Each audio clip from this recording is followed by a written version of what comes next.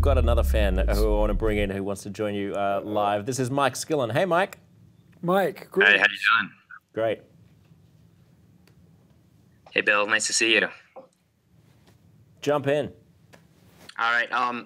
I was wondering, do you believe that hitting people in their pocketbooks is an effective way to change behaviors that are going to be detrimental to the environment? So, like carbon taxes, penalties for non-recyclers, or like when I lived in the UK, they have a congestion tax for drivers that go into central London. Do you think these ideas could work in the United States?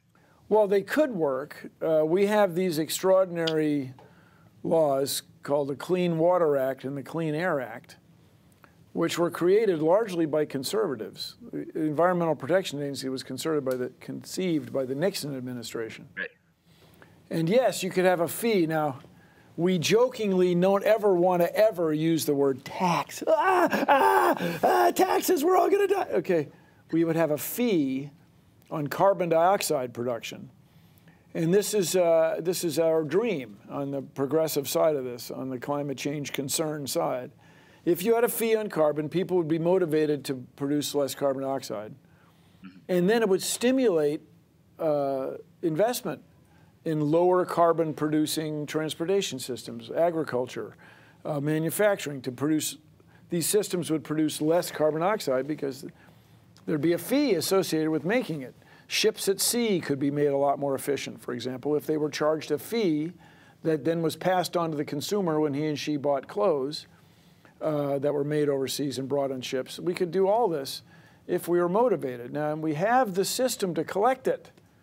We have the Internal Revenue Service, which exists. It's a bureaucracy that exists. People love to hate it.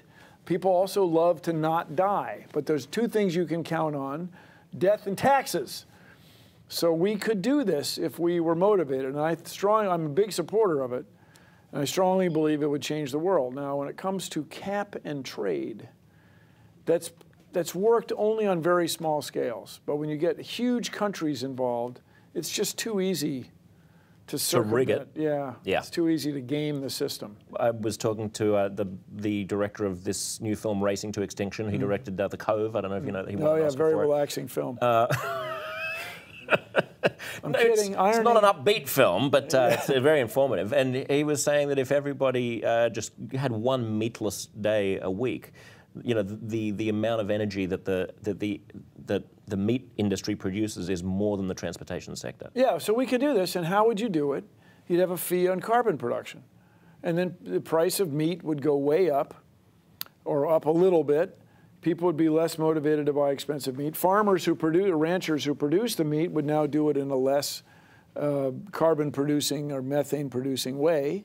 Everybody would be motivated to do more with less, to do a better job. Methane is a huge problem, but really in the biggest picture, carbon dioxide is really the thing.